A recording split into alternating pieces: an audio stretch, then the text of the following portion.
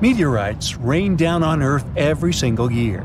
Almost 63% of the 69,268 meteorites scientists have officially recorded in the Meteoritical Bulletin database have been picked up from a polar desert. From where? Antarctica.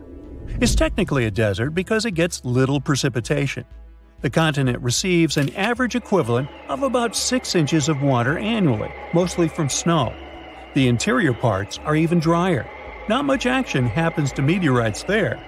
Deserts are like safe storage closets for them, and it's easier to spot meteorites there. In total, there are around 42,000 meteorites in Antarctica. Most of them have been spotted since 1976. The Sahara Desert in Africa isn't far behind. Nomads and treasure hunters have discovered over 14,000 meteorites there, especially since 1995. Then there's the Arabian Peninsula, mainly Oman, where they've unearthed about 4,200 meteorites. So why does Antarctica take the crown for its meteorite collection compared to other areas? It's not because more meteorites land there. Statistically, they can land anywhere. Antarctica wins because it's great at showing off these space rocks. The icy environment keeps them in mint condition. The contrast between the ice and space rocks makes spotting meteorites easy. Plus, there are spots called meteorite stranding zones, where the geology, ice flow, and climate team up to gather meteorites. Here's the sci-fi part. Satellites help researchers find meteorites. They use these space gadgets to spot the best places to search. Some of these meteorites are ancient, like 1 million years old. Now, when you think about how many meteorites there are, it's a bit like a pie chart. If you measure their weight instead of just counting them, things get interesting. Antarctica's slice of the pie gets smaller. On average, an Antarctic meteorite weighs about 2 ounces, like a small bar of chocolate. Ooh, chocolate. But in the Sahara, they've got all sizes, so the average is about 1 pound.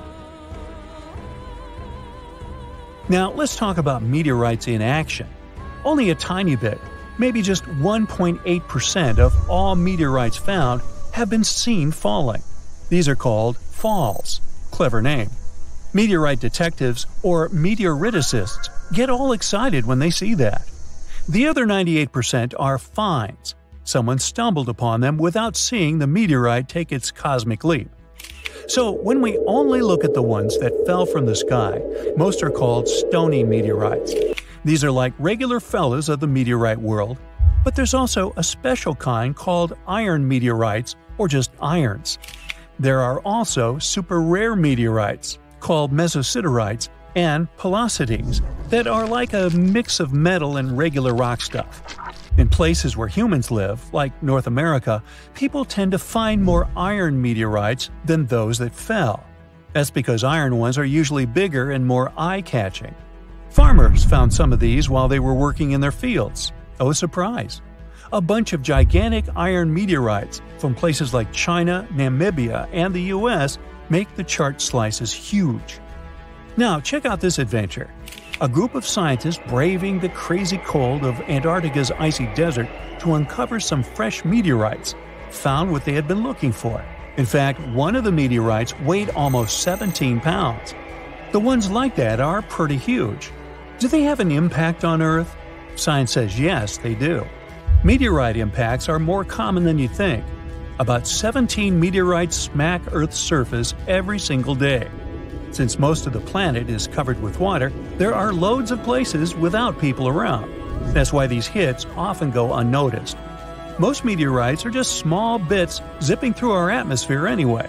By the time they touch down, they get tiny thanks to all the friction against the air. Not all meteorite impacts are wimpy. Some supersized ones have rocked our world. Remember when dinosaurs said bye-bye? Yeah, that might have been the fault of a huge asteroid. These meteorite hits are random, and they happen all the time. Scientists have uncovered evidence of a massive meteor impact even before the famous dinosaur wipeout. This impact is thought to have triggered the biggest extinction event in Earth's history. The 300-mile-wide impact crater is chilling over a mile beneath the East Antarctic ice sheet. This mega event occurred about 250 million years ago. The epicenter of the crater is in the Wilkes-Land area of East Antarctica. It might have started the breakup of the Gondwana supercontinent. It was a big landmass that included parts of what are now South America, Africa, Antarctica, Australia, and more. So, the Gondwana supercontinent started to chip off by creating a tectonic rift that pushed Australia northward. This Wilkes-Land impact surpasses the one that led to the dinosaurs' extinction in terms of scale and could have caused catastrophic consequences at the time. The Hoba meteorite is a huge chunk of space stuff chilling on Earth. It crash-landed about 80,000 years ago in Namibia. The thing is a heavyweight, like twice the size of the next biggest meteorite ever found. Interestingly, it also has a weird flat shape. Nobody's moved it since it fell, so we really don't know how deep it's hidden. But experts think it skidded along ground like a stone skipping on a lake because it landed at an angle. That's why it didn't leave a big crater when it hit the ground. And it was discovered by chance. A farmer found the world's biggest single meteorite. He was plowing his field with an ox and a regular plow. Suddenly, he heard a scraping noise. It was the metal plow meeting the iron meteorite.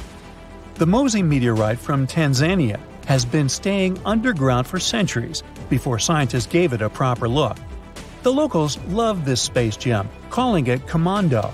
It was known in town for generations. Mosi is made of the same stuff as its other meteorite friends on Earth, about 90% iron and 8% nickel. It weighs 25 tons. Let's talk about the El Chaco meteorite, part of the Campo del Cielo meteorite crew in Argentina. Imagine an almost 24-square-mile playground for space rocks. El Chaco, weighing 37 tons, decided to show up fashionably late in 1969. So, what if you found a meteorite? How can you tell for sure that it's not just some random rock?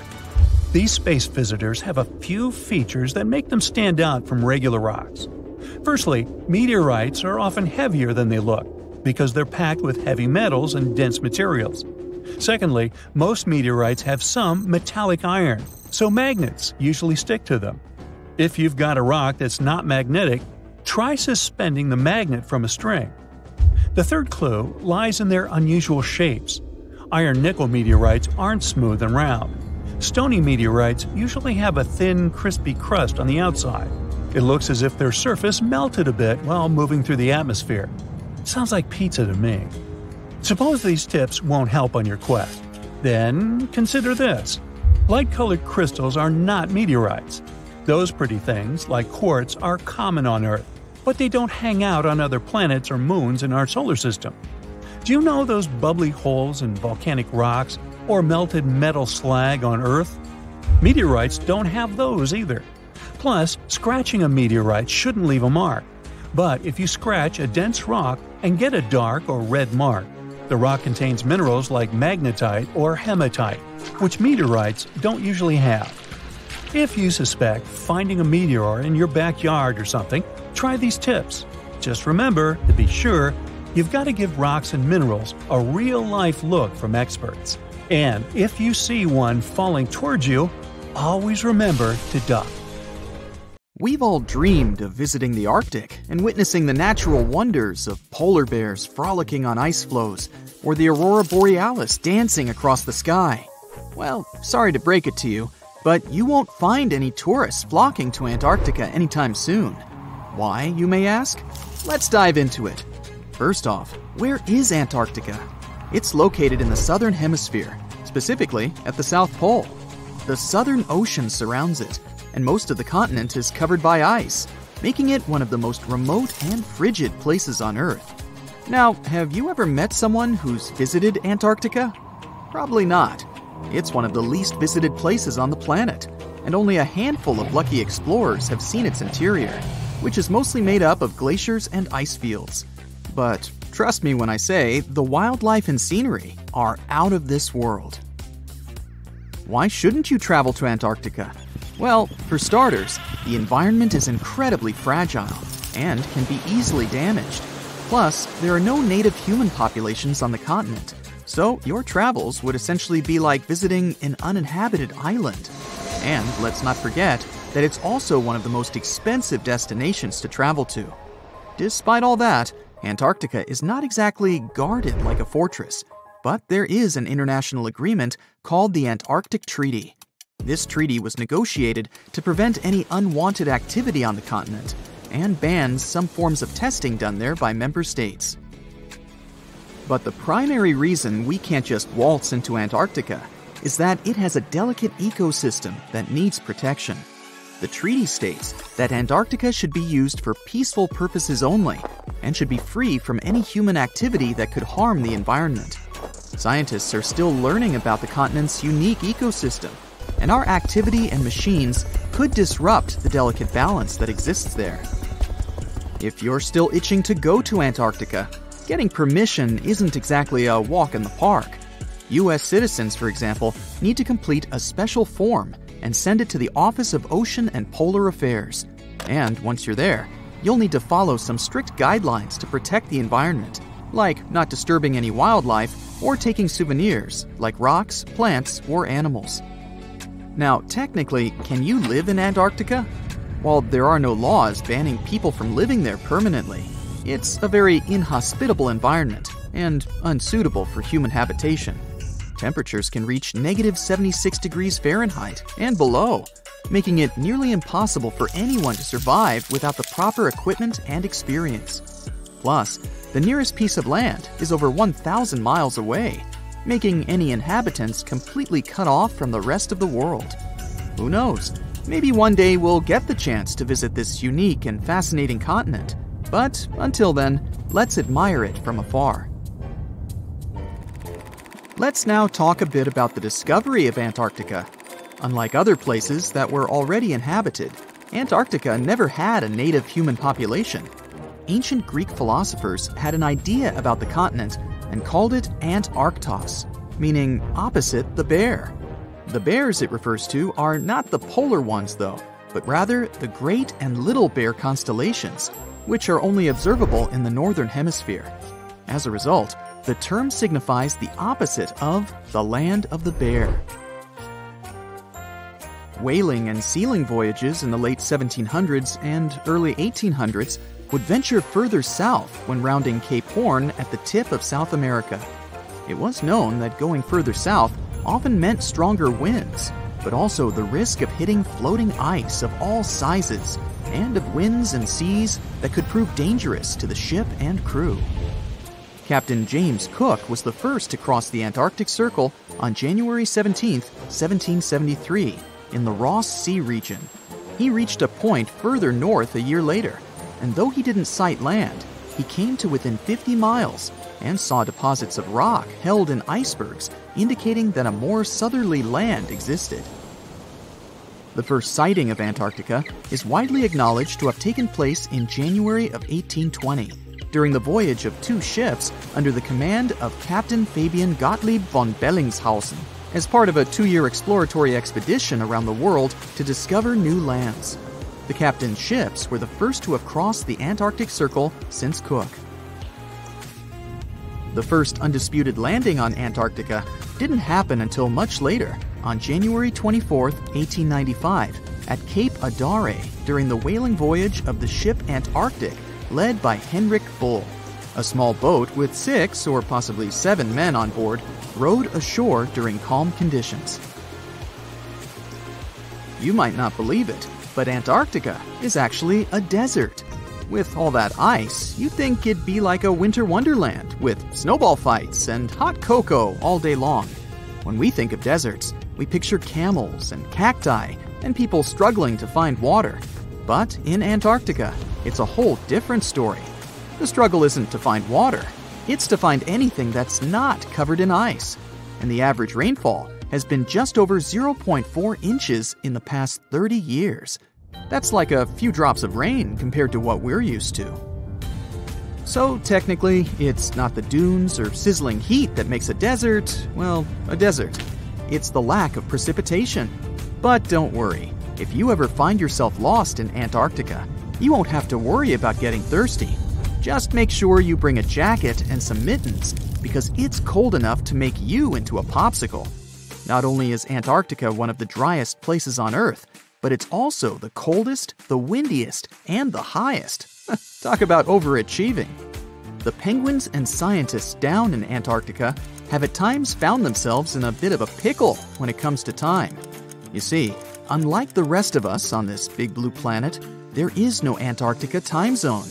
All the lines of longitude meet at a single point at the South Pole, making it a bit of a head-scratcher when trying to figure out what time it is. Now, you might be thinking, but how do the scientists and researchers keep track of time down there? Good question. They typically stick to the time zone of the country they departed from. However, with stations from all over the world on the Antarctic Peninsula, things can get a little wacky. Imagine trying to coordinate with your neighboring countries without accidentally waking them up in the middle of the night. You might think that not much could survive in a place where the temperature is extremely cold, the sun barely shows up, and the wind could blow you away faster than a tumbleweed. Well, as in many places on Earth, life found a way in Antarctica too. Believe it or not, this frozen continent is buzzing with activity. It's home to billions of krill, which in turn attract lots of seals and more penguins than you can shake a fish at. But don't let their cute and cuddly appearance fool you. Penguins are the ultimate swimmers, with streamlined bodies that would make Olympic medal winners jealous. They come ashore to breed and chill, but their real talent is stealing pebbles from each other and forming mathematically precise huddles to stay warm. Antarctica is also home to the largest species of penguin on Earth. It's called the emperor penguin. Sure, these creatures are flightless birds, but that doesn't mean they can't jump. In fact, some of them can leap up to 120 inches. And let's not forget about the seals. With their furry bodies and special songs, these marine mammals are protected by the Antarctic Treaty, and they're thriving in the cool waters of the Southern Ocean too. But the real stars of the show are the whales. During the Antarctic summer, these huge creatures show up in droves to chow down on the abundant krill. It's indeed like a whale buffet down there. There's not much to do in Antarctica except scientific work. You could check out the wildlife, like some cute penguins and seals, and you'd get to see the occasional whale swimming around. Antarctica is one of the biggest lands out there that's only inhabited by scientists and researchers from all over the world. These scientists dug a hole through some pretty thick ice to study the ancient air and how the atmosphere cleans itself. They used a special drill and dug a clean cylindrical hole 450 feet below the surface. Some of this ice can be up to 800,000 years old and is a good indicator of what the climate was like in the past. It's like checking out tree rings to determine how old a certain tree is, except it's more complicated than that. After the effortless digging, they decided to drop some ice to the bottom of the hole to see what would happen next. They heard some really unusual sounds.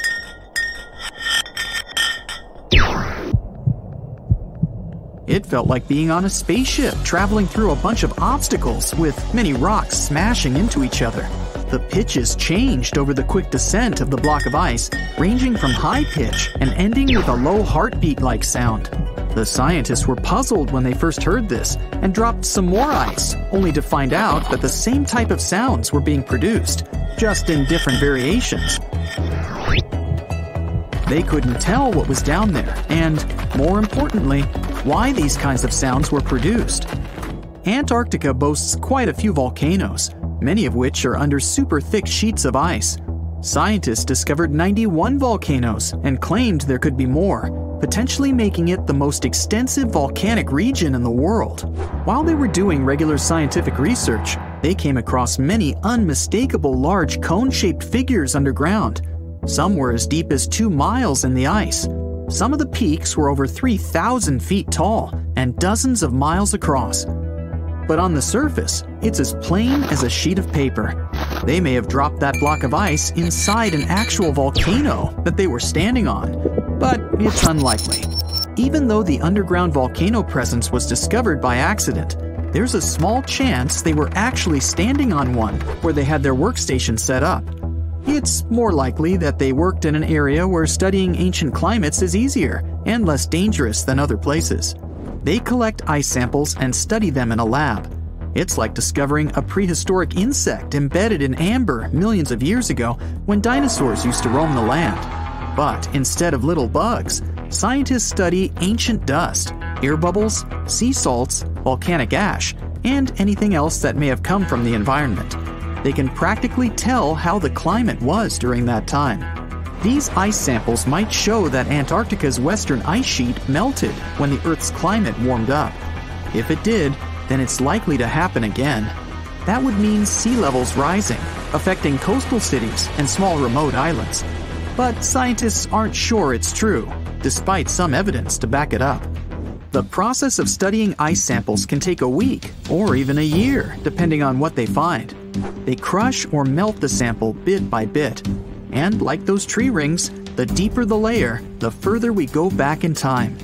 In order to study ancient bubbles trapped in ice, researchers have to crush the samples under a vacuum hood to keep the air out while extracting the air and putting it in vials. There are various instruments and devices to study the ice samples, but because it's so sensitive to damage, each measurement must be in a cleanroom setting so that nothing gets compromised. The scientists have to wear proper bodysuits and many layers of gloves and constantly get ventilated. Even something as tiny and insignificant as a fingerprint can ruin a sample. They look for certain patterns to see changes in the atmosphere's composition and temperature. But dropping a few blocks of ice down a hole wouldn't be so bad. The reason why it made such a peculiar sound is the same reason why a moving car sounds different when it's honking than when it's stationary. The scientific word for it is the Doppler effect. It's an obvious change in the frequency of a wave with respect to an observer who is moving relative to the wave source. The effect doesn't mean the frequency of the sound changes, it just shifts. And this can be said about other types of waves, like water and light. But sound waves are the most popular ones when it comes to the Doppler effect. So, when the scientists dropped the ice block down the bottom of the hole, the sound waves traveled back up and bounced around the narrow tube where they drilled. That's why they got the pew pew sound.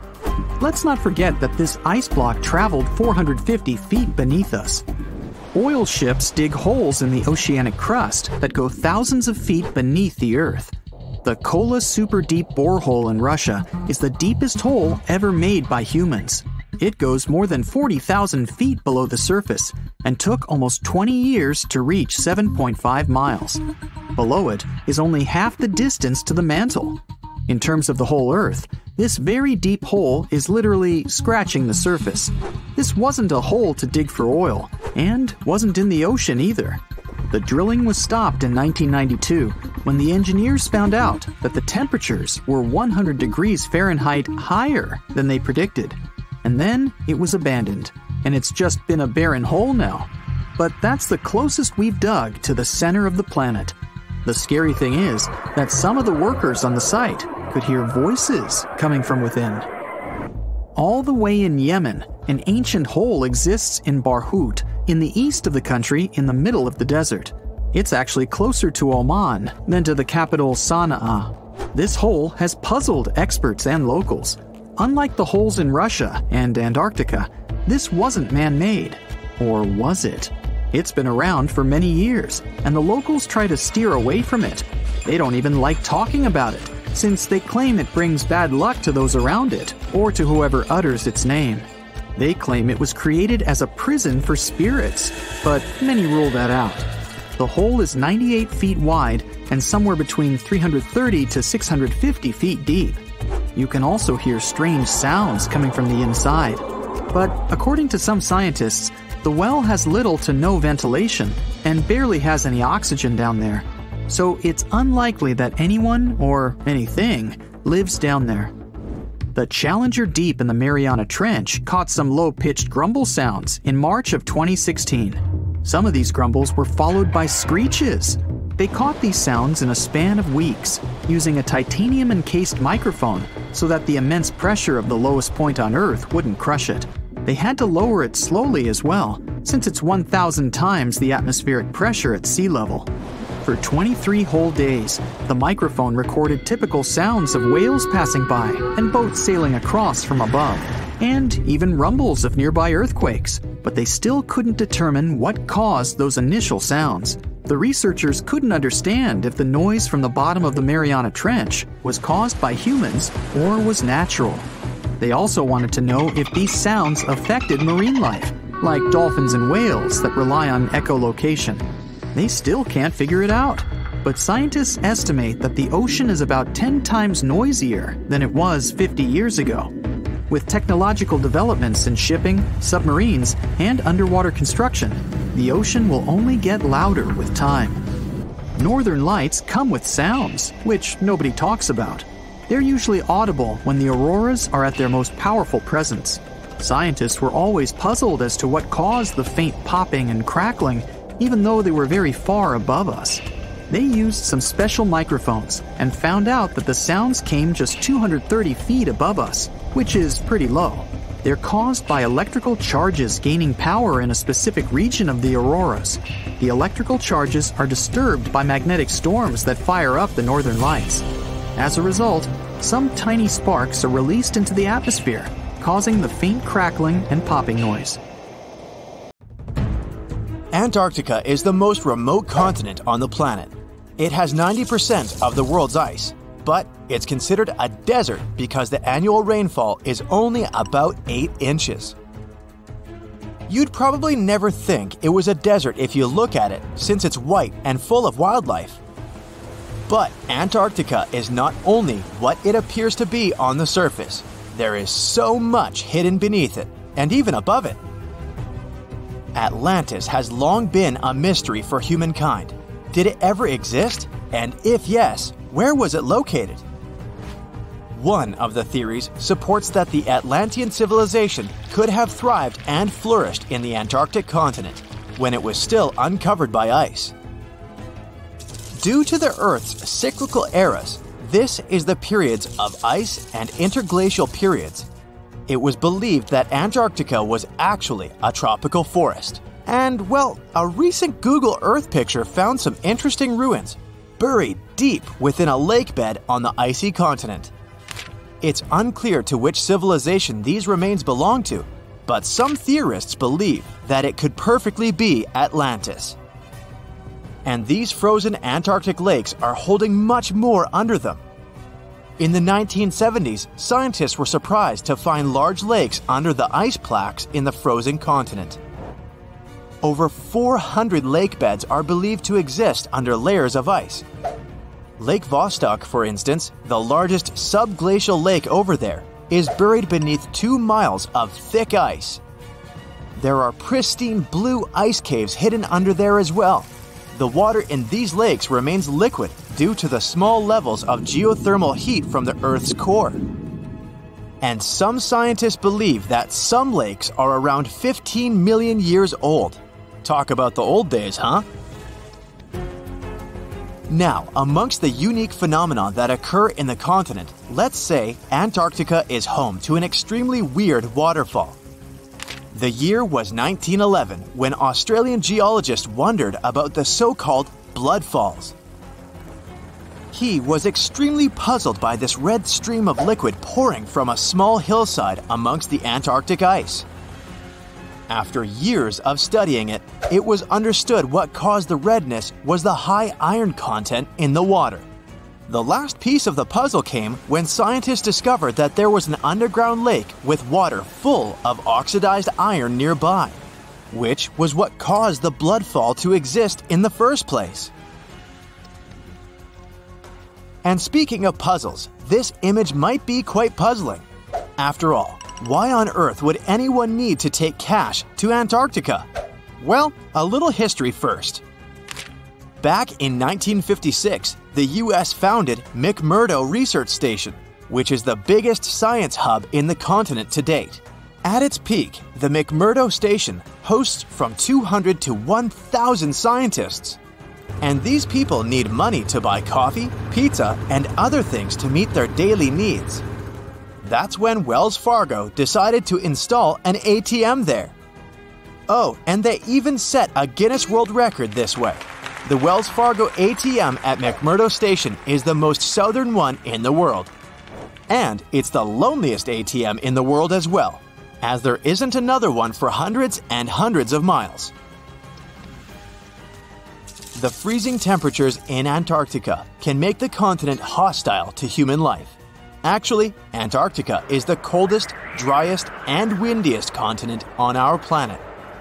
The average temperature along the coast is around 14 degrees Fahrenheit, but as you head towards the Antarctic hinterlands, it gets even colder than that. The interior of the continent can register temperatures of around -71 degrees Fahrenheit. On the bright side, these freezing conditions can account for some mesmerizing phenomena, such as ice bubbles. These bubbles frozen inside some Antarctic lakes are bubbles of methane gas. The gas released from the melting of glaciers ends up freezing midway and makes for a beautiful and exotic scene.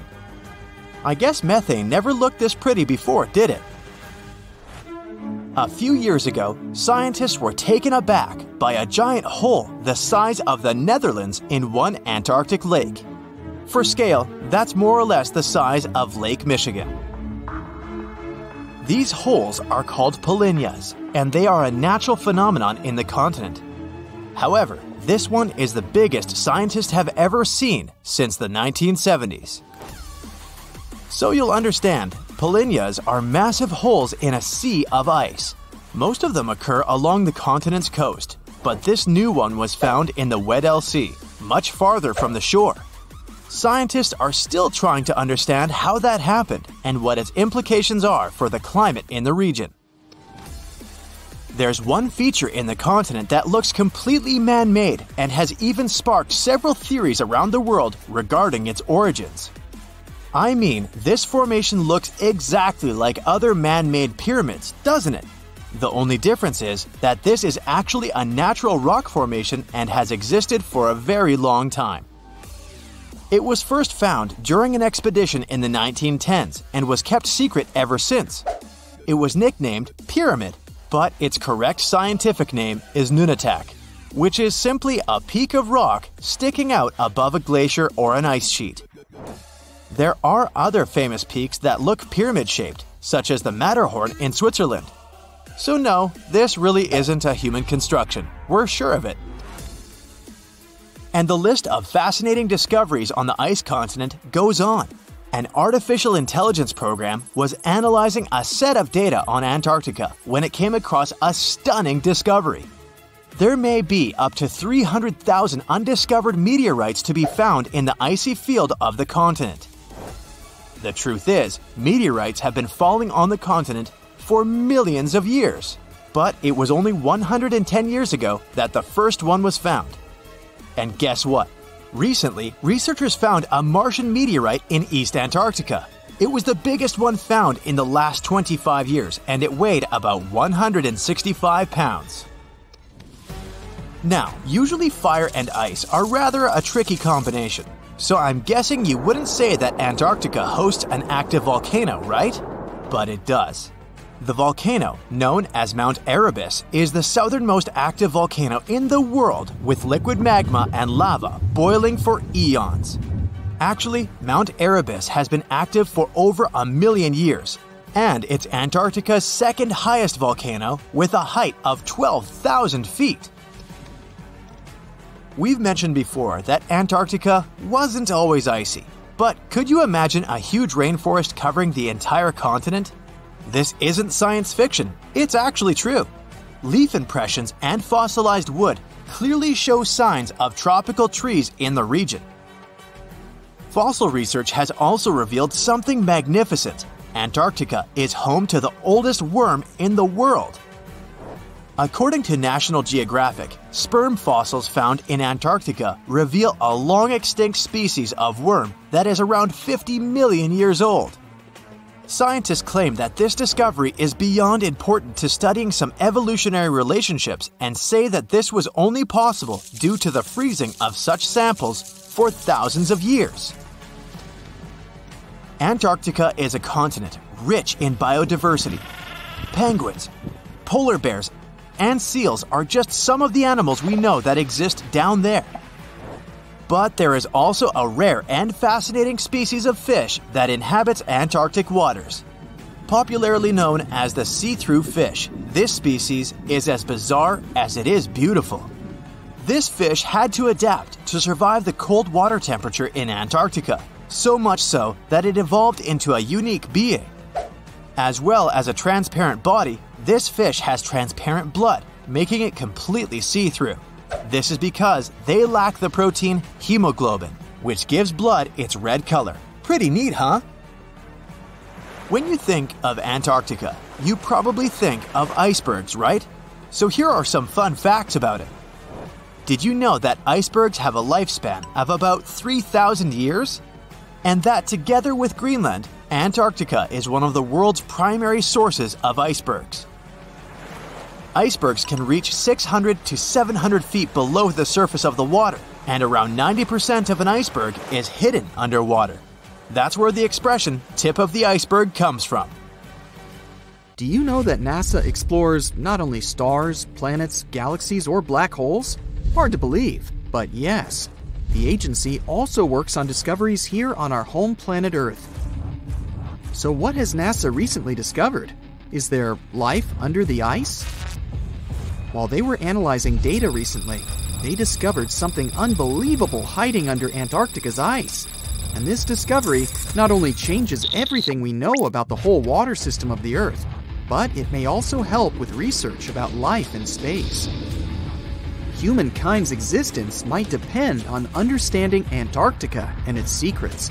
So, the recent discoveries reveal vital information about our survival. But before we continue, let's see how much you know about this place, where it's only ice as far as your eyes can see. Antarctica is one of the world's 7 continents in the southern hemisphere. It's the 5th largest continent in terms of total area, and that means it's almost twice the size of Australia. Want to see real meteorites? Go to Antarctica. Due to its dry climate, Antarctica is one of the best places to observe space. But what's even greater is that you can find meteorites on the white surface of the continent. Scientists have already plucked about 45,000 meteorites from the ice, and they think they can see another 300,000. Since there aren't many terrestrial rocks there, it's easy for them to spot them, thanks to their dark color. Antarctica's dry desert environment also helps preserve them, even the ones that fell to Earth more than 1 million years ago. And can you imagine any volcanic activity in Antarctica? It's hard. But this place is where fire meets the ice. West Antarctica is where most volcanic activity occurs.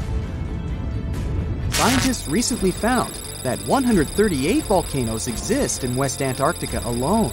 Wow! You would think that Antarctica is always cold, but no. Its coastal regions can get as warm as 50 degrees Fahrenheit. But have you ever wondered what Antarctica would look like if there were no ice? It may seem unimaginable now, but it was not always covered by ice. That was 34 million years ago, though, so nobody could tell how the continent's surface would be without the ice. But NASA changed that. They generated computer simulations and created the most accurate map of it as of today. What they saw was incredible. The continent was not flat at all like it seemed. It's pretty bumpy with valleys, rolling plains, and high mountains. But this was nothing next to what they had discovered under Antarctica's ice. So, what is it? Drum roll, please. NASA found 2 new subglacial lakes. And what's even cooler about it is that they spotted these lakes from space. How is that? If your answer is high-tech satellites, then you're right. In 2003, NASA launched a satellite called IceSat. It measured ice sheet mass balance and cloud and aerosol heights. The satellite also helped create the ice-free map of Antarctica. In 2010, the European Space Agency launched the second satellite, CryoSat-2. It was for tracking the changes in the thickness of the ice. Then, in 2018, NASA launched the third one, IceSat-2, a follow-on to the IceSat spacecraft. It measured ice sheet elevation and sea ice thickness. It was NASA's most advanced Earth-observing laser instrument.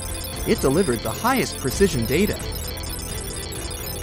And when that was combined with the data from the other satellites, it was possible to spot these two new lakes near a pair of larger ones.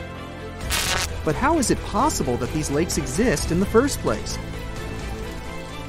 The average thickness of most Antarctica ice is approximately 1.2 miles. However, it can get over 1.8 miles thick in some places, especially during the winter.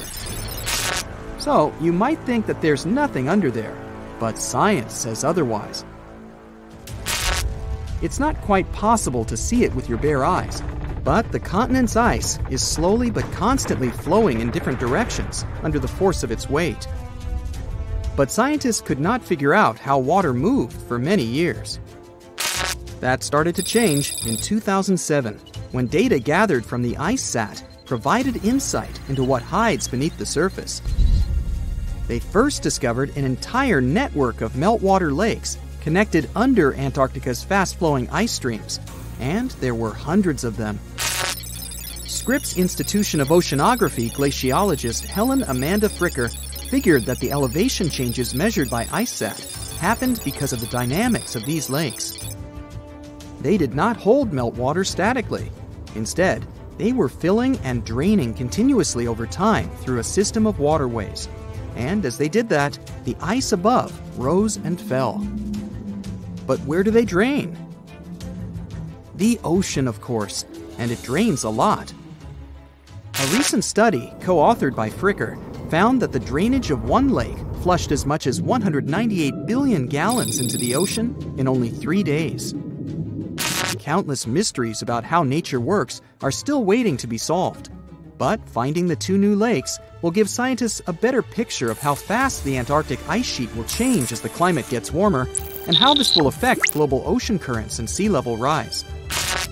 The filling and draining cycle of the lakes also caused the ice sheet to suffer cracks and crevices. So, the information they find from these new lakes will also give them a better understanding of the damage on the surface of the ice.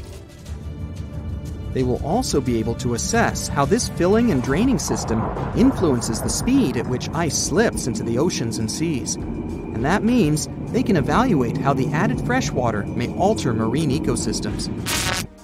This discovery may also suggest whether life is under the ice. Wow! Scientists drilled through about 3,504 feet of ice and found that water samples taken from one of the lakes contained approximately 10,000 bacterial cells per milliliter.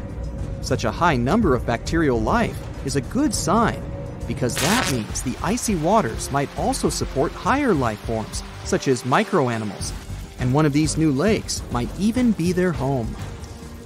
But the most exciting thing is that the new lakes might help them understand whether life on other planets is possible. Scientists believe any life below the frozen surface of the planet Mars might follow the patterns seen in Antarctica's lakes. So, there is a possibility that they might find critical new information on the type of life that may have existed on the red planet. You wouldn't want to be there during the winter, though. The lowest temperature on Earth you can experience is negative 128 degrees Fahrenheit. In 2010, there was an even lower temperature of negative 135 degrees Fahrenheit. And you may feel this cold much worse due to the strong and dry winds. Did you know that the size of the ice surface on Antarctica also changes throughout the year? It's about 1.2 million square miles during the summer, but when it's winter, it grows to 7.3 million square miles. Yet, despite the change, it remains the largest piece of ice on Earth. Sorry, Arctic, you lose. Do you know these cute little penguins? Consider these animals the locals, because there is no native population in Antarctica. It's a no man's land, because no single country owns it. But do you know who really owns it? 5 different species of penguins, seals, and killer whales. Ha. Despite the continent's harsh conditions, you can visit it as a tourist for fishing and research purposes. Around 5,000 people reside on the continent during summer at research stations. But when winter comes, the number naturally drops down to 1,000. Antarctica's ice blanket makes up 70% of the world's freshwater reserves. Imagine what would happen if it melted. The global sea levels would be raised by almost 200